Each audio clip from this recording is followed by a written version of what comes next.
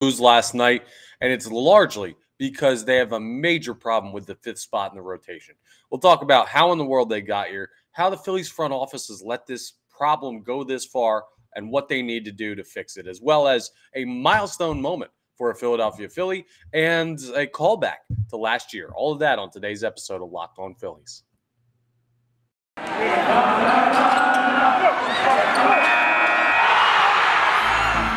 You are Locked On Phillies, your daily Philadelphia Phillies podcast. Part of the Locked On Podcast Network, your team every day.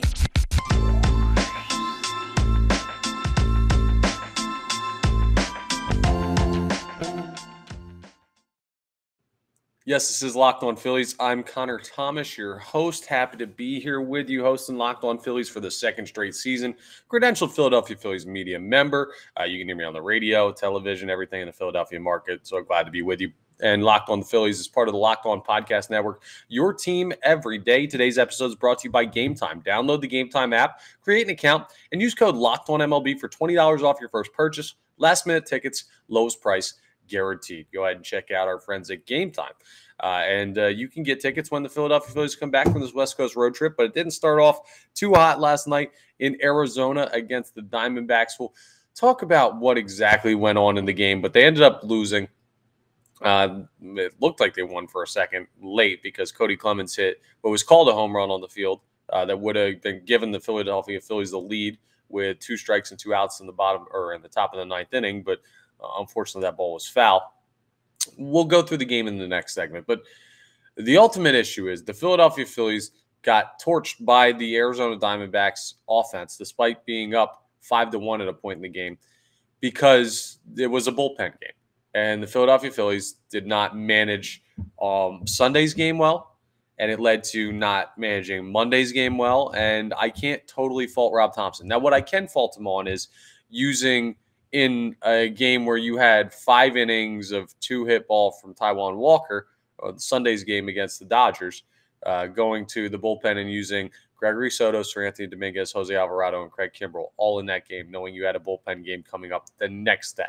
I get trying to win the series against the Dodgers and everything, and they did, but man, I would have loved to see some of those guys available yesterday, considering that you had a 4-run lead early on in this one. But my bigger issue is with the front office. The names of guys that pitched yesterday, I just want to go ahead and run through who was on the mound for the Philadelphia Phillies yesterday in lieu of having a major league caliber starter. Last night against the Arizona Diamondbacks, here are the names of people that pitched for the Philadelphia Phillies. Matt Strahm. He's been a starter at points this year. I actually really like Matt Strahm. He had another rough outing last night. He's not going great right now. Junior Marte, probably a fringe major league pitcher. Dylan Covey, not a major league pitcher. It can't be out there. It's just not that good. Andrew Vasquez has been good at points this year. He's a lower-level major league reliever. Jeff Hoffman, a lower-level major league reliever. There's not a plus pitcher that threw yesterday for the Philadelphia Phillies in a game that they put up 8 runs. I don't know how it's possible that Dave Dombrowski and this front office has not addressed the 5th starter position. And you brought in Dylan Covey nearly a month ago at this point, and he's been terrible every time he steps on the mound. And you keep trotting him out there. The guy's not a major league pitcher. He's not. You're a team with championship aspirations and a giant payroll, and you're letting Dylan Covey tank it because you won't find an option that's realistic as a 5th starter. There's so many options for the Philadelphia Phillies that I'd rather see them employ than going bullpen game every 5 games. It's negligent to have an offense going as well as their. I mean, that should have been another win for the Phillies. That should have been their 8th win in 9 games. That should have gotten them back to 500. You should have made up another game on the Atlanta Braves in the NL East. But instead, you're spending it losing because you are throwing out a bullpen game when you don't need to be throwing out a bullpen game. I know Bailey Falter was rough to start the year. Guess what? Bailey Falter's better than Dylan Covey, and he's better than a lot of the guys that you trotted out yesterday on the mound to pitch against the Arizona Diamondbacks. It's time for Bailey Falter to come back, possibly. Griff McGarry is 24 years old. He's down in the minor leagues. He's a good pitching prospect. We've all been waiting to see him. Call him up. Give him an opportunity. I'd rather see a young starter than a reliever that we know can't pitch at the major league level. Mick Abel, who I mentioned in a tweet yesterday, I got a lot of blowback on that, saying, oh, he's not ready, this, that, and the other thing. I get it. He's in Double-A. He's got like a 4-something ERA. That would be a jump. Bottom line is he's highly touted. You drafted him high up. Okay, Mick Abel is a former first-round pick. He's a guy that you expect to be part of this organization at the major league level at some point in the future. I know it's risky to call a guy up that young, being that I believe he's either 21 or 22 years of age. But you have an opening in the starting rotation. You need a starter. You have starting pitching prospects. You don't call them up. I don't get it. On top of that, there've got to be serviceable starters free agent-wise around Major League Baseball. I mean, there just have to be. Guys that are built to throw you 5 or 6 innings and not 2 or 3 innings and then lead you to 6 innings of bullpen ball. The Phillies bullpen has been good in normal games. If you get 6 innings from your starter, the Phillies bullpen is nasty. If you get 3 innings from your starter, you're going to see a couple guys in the bullpen who could implode. And that's every bullpen in baseball. No one has like 7 dominant relievers. The Phillies have 3.5 right now. Alvarado's been incredible. Kimbrel's been incredible. And then Soto and Dominguez, I'll combine them to make them another one. But you've got an opportunity to get out of games where your starters give you something. Yesterday, though, you can't throw the whole game as a bullpen game. There aren't enough talented guys back there, and you're basically punting on possible wins. It was an awesome opportunity, especially because of what we're going to talk about coming up in the next segment that happened in the game, and a great individual achievement for one of the Philadelphia Phillies. If you didn't stay up to see it, you're gonna hear it coming up. But it's on the front office for not giving Rob Thomson a viable option. It really is. I can't put this on Thomson. I will put Sunday on him for using too many of his good relievers in a game. I don't know that he needed to, but bottom line is, if I'm a manager, I'm calling Dave Dombrowski in the morning. I'm calling Sam Fold in the morning, and I'm saying, guys, we can't win with what you're giving me every 5 days. You see what I do the 4 days that I have an actual starter? Give me somebody. I don't care if it's a kid getting called up. I don't care if it's a free agent signing of someone who's at the major league level already or has pitched recently at the major league level. And I don't know, might just be a little bit on the back end of their career. Like, there are options out there to just ignore the problem and go out there every 5 days with a bullpen game that consists of Matt Strahm and whoever else shouldn't be at the major league level is crazy, considering this team's potential and how well they've been playing lately. It's just like you're killing your own team's momentum by doing that. And that's unacceptable. It's almost like you're fighting against winning ball games. Like last night, the Philadelphia Phillies made a decision to have a bullpen game that led to them directly losing that game. They're making decisions that are costing them baseball games. And it's a very obvious one that the whole fan base sees. So go ahead and make the adjustment. Change it, because it's unacceptable. If the bullpen game comes back up again in 5 days and I see Matt Strahm out there again or anything like that, Nick Nelson, anything that's not like a bona fide major league starter, even if it's someone who's washed or if it's a call up, I'm going to lose my mind if they go bullpen game again in 5 days. Oakland against the Athletics, like, that's my villain origin stories. They go out and they face the Oakland Athletics, who have actually been really good lately. They've won 6 straight. But they face a team that's supposed to be not very good. You just put up like 7 or 8 runs. You lose 10-7 because you threw a bullpen game, and one of the worst teams in baseball absolutely rakes against you. And then I slowly descend into insanity because this team isn't trying to win. I don't know. It's almost like a tanking strategy when you throw out a bullpen game with what the Philadelphia Phillies have been doing in those spots. So a change needs to happen. I don't think at all that Dave Dombrowski is a bad front office member, a bad president of baseball operations. I don't think that remotely. I think he's done a great job here. I think he's going to continue to do a great job here. This is just, it's uncharacteristic of him to not aggressively go pursue an option to replace the bullpen game every 5 days. So I need to see it coming up, or I'm just going to be very, very upset with this game. We got an opportunity, though, to bounce back. The Phillies do, rather. Tonight, 9:40 p.m. Eastern Standard Time, they'll take on the Arizona Diamondbacks again. First pitch, again, 9:40 p.m. Eastern Standard Time tonight, so a late night one. Maybe you're in bed. You don't want to watch the TV while you're in bed, but you want to listen to something while you go to sleep. Well, go to the SiriusXM app and search Phillies, and you'll be able to listen to every pitch of the Phillies hometown radio broadcast of tonight's contest. Should be another good one. Phillies are slightly favored. We are going to talk about that coming up as well as what happened last night in a incredible individual effort that should have resulted in a win, did not, but will still give this player their flowers anyway for what they were able to do last night. So we'll discuss that coming up as we continue Locked On Phillies.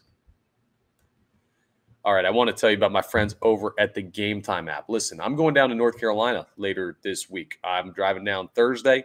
I'm going to be down in the Raleigh area, so I was looking through and I was like, what's fun to do down there in Raleigh? Because I'm going down on a golf trip. But, of course, you can only golf when it's light out. So we're getting some tee times, and we're playing 4 rounds of golf. But I was like, you know what? Durham Bulls, fun minor league team. You know them from the movie Bull Durham. They play in that stadium still. They're down there right outside of Raleigh. And I was like, let's go and hop on the Game Time app and look for some tickets later on.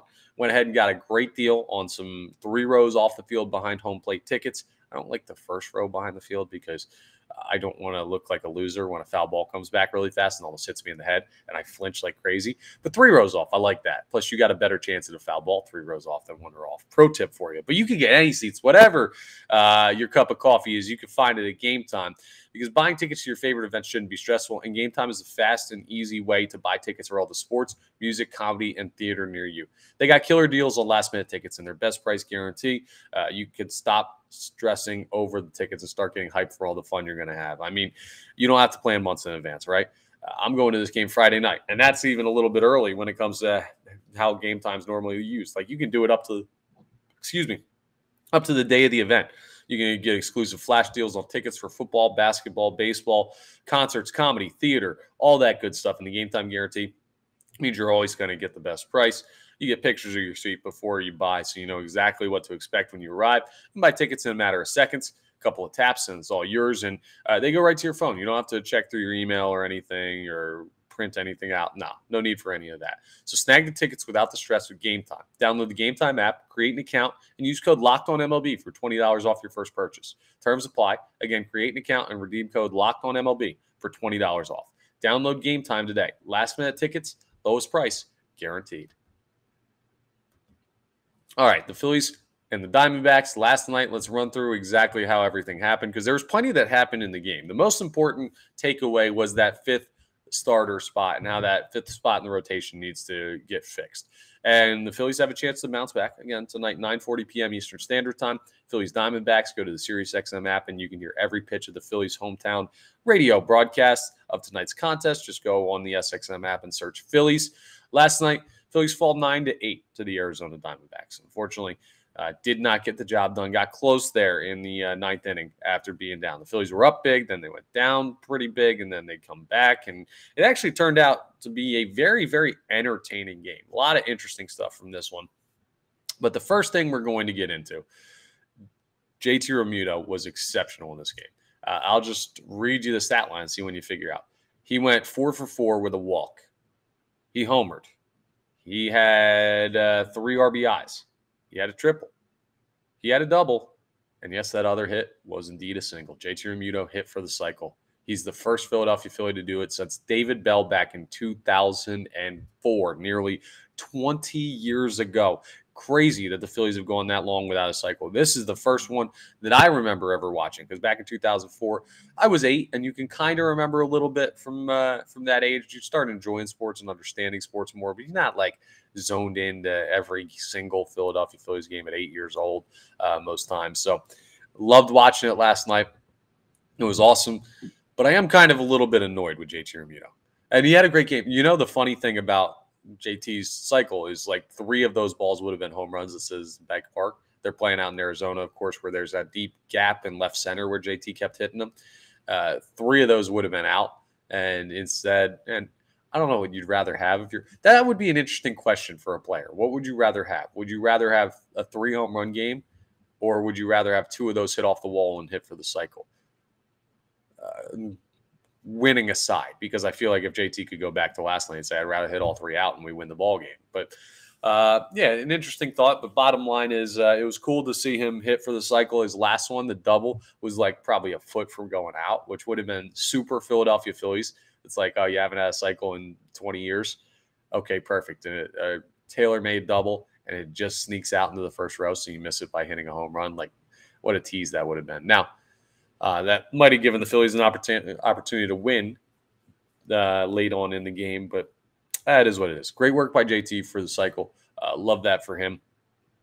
What the Philadelphia Phillies did offensively, we'll just go through the scoring flow of the game because they got up early. I mean, the Diamondbacks led 1-0 on Evan Longoria's sacrifice fly to left, but then JT Realmuto homered to right center in the top of the second, 1-1. Realmuto tripled to center in top of the third, 3-1, 2 RBIs with Turner and Castellanos scoring. Bohm had an RBI double, 4-1 in top of the third. Josh Harrison hit an RBI single, 5-1 in the bottom of the third, or top of the third. And then Harrison got thrown out on the bases. Seemed like he was kind of trying to draw a throw so that Alec Bohm, who scored on the play, was not going to have him play at the plate. So that's fine. I don't mind that. 5-1. Cool. Perfect. And then the bottom of the third, a 2 RBI single for Pavin Smith leads to the Diamondbacks getting back into it. And that was only after Diamondbacks manager Torey Lovullo exited the dugout after Corbin Carroll got hit for the second time in the game. He got hit for the second time in 3 innings. 2 at-bats in a row he got hit. Now, he's a lefty, and Matt Strahm is a lefty who throws kind of sidearm. He throws like 3/4 arm slot, so that's like right here for those of you watching on YouTube. And for people who throw like that hard from that arm slot, the ball kind of starts in on batters that are the same hand as you. So a lefty pitcher will throw in on batters that are left-handed. These aren't intentional. Like, why would you intentionally be trying to hit a guy in a 5-1 ball game who, I don't know, didn't show you up? There's no beef there. There's no history between these teams. Like, there's absolutely nothing. And the second one that caused Lovullo to leave the dugout was like a glancing blow off of his arm. Like, it wasn't like he smoked him. It was a little up and in, but it wasn't like there was no chance of it getting his face. It was just kind of off the like forearm hand area, and it got a piece of him. He goes down to first base, and Lovullo just starts screaming, comes out like a madman. JT Realmuto goes over to talk to him as he's yelling at the umpire about Matt Strahm's pitch, and JT's like, dude, it's the third inning of a 5-1 ball game. We have no reason to hit him. Like, just trying to go inside on a guy who's a really good hitter and lost it inside. Like, why would we ever intentionally in this spot do this? It just makes absolutely no sense whatsoever. And instead, Lovullo loses his mind. He's like screaming at JT. He gets ejected. He's yelling at JT. He's yelling at Matt Strahm. All of a sudden, the bench is empty because players are getting involved with yelling at the manager and everything. He's screaming at Kyle Schwarber. Like, Torey Lovullo made himself look like such a darn loser last night by going out and screaming for no reason and acting like a baby because what? A guy got hit twice in a game? Yeah, it's happened before. It's going to happen again. It's absolutely insane that he made as big of a deal out of it as he did. Like, that's crazy to me. But he wanted to be a crybaby, and he wanted to yell at the umpires. He got the rest of the night off for it. But it did enough to wake up his team because, like I said, Diamondbacks scored 3 in the bottom of the third. They scored 2 more in the bottom of the fourth on a Rivera RBI single and a Corbin Carroll RBI triple. That dude's a great player. 5-5, and then Rivera hit a sacrifice fly to center to make it 6-5 off of Dylan Covey, and then Evan Longoria homered to center, 434 feet, 3-run home run, and it's 9-5, and the game fell over. Now the Phillies scratched back into it. Harper had an RBI double in the top of the 7th to make it 6-9. Nice. Alec Bohm singled to right field in the same inning to make it 7-9 for Harper. Then the Diamondbacks worked out of it there. And then top of the 9th, Bryson Stott hit an RBI single to right field to go ahead and score JT Realmuto after his cycle achieving double. Made it 8-9, and how the game ended was painful. But Cody Clemens with 2 strikes on him ropes one down the right field line, sneaks out of that weird corner that they have in right and left in Chase Field. Looks like it's gone. It's called gone on the field. He's rounding the bases. As he's rounding the bases, they kind of start conferring. They change the call to a foul ball. He scores. He enters into the dugout. They go and review it. It was clearly foul by like 3 feet. I don't know how you didn't see that as an official or as an umpire, I should say. But they didn't and called it a home run. So we got the worst tease of all time, thinking that the Phillies had just taken the lead and you stayed up for it. Instead, no, he strikes out on the next pitch. And the ball game's over. It was I mean, if you were a unaffected third party, like no dog in the fight, last night was probably an awesome baseball game. Being a Phillies fan, it sucked. Your team blew a big lead. You stayed up late because it's a West Coast game. You got the tease at the end, so you got your hopes up. You got to watch a cycle, which is cool, losing effort because the bullpen wasn't good enough. So, I mean, There are fun parts of it. There are not fun parts of it. But like I've always said, Philadelphia Phillies baseball, even when they lose, they're always entertaining. And last night, that was a heck of an entertaining game. Got another one tonight, 9:40 p.m. Eastern Standard Time. Phillies take on the Diamondbacks again, game 2 of the series. Talk a little bit about that coming up. And you can listen to every pitch of the Phillies hometown radio broadcast of that game on the SiriusXM app. Just go ahead and search Phillies on the SXM app, and you can go ahead and pull that up. Coming up, we're going to just take a quick look at tonight's game, and we're also going to discuss the return of something from last year. We'll do that as we wrap up Locked On Phillies. All right, yes. So the Phillies take on the Diamondbacks again tonight. The pitching matchup. The Phillies slightly favored. They're 50.7% favorites according to the ESPN analytics. That's because they have Zach Wheeler going on the mound. Remember, this is the matchup of the Zacks. Wheeler versus Davies. Wheeler's got a 3.91 ERA and a 1.12 WHIP. Davies has a 4.68 ERA and a 1.44 WHIP. So advantage Wheeler. I mean, Davies has only thrown 25 innings so far this season, and Wheeler's thrown 76 with 87 strikeouts. Davies is a gettable pitcher, a right-hander who you can get after, who's serviceable, but not anything that should really shut down the Phillies. So they'll have the opportunity to go out and have another nice offensive night, a nice one last night. We'll see how they go ahead and take care of everything. I believe Stott will be in the lineup tonight. He was off last night. I believe Marshall will be in the lineup tonight, off last night for Dalton Guthrie. That'll help the Philadelphia Phillies out with the righty on the mound for Arizona, and an opportunity there. So we'll see how that plays out. You need to take 2 of 4 in Arizona. So even though you had a great opportunity last night, you don't face Gallen.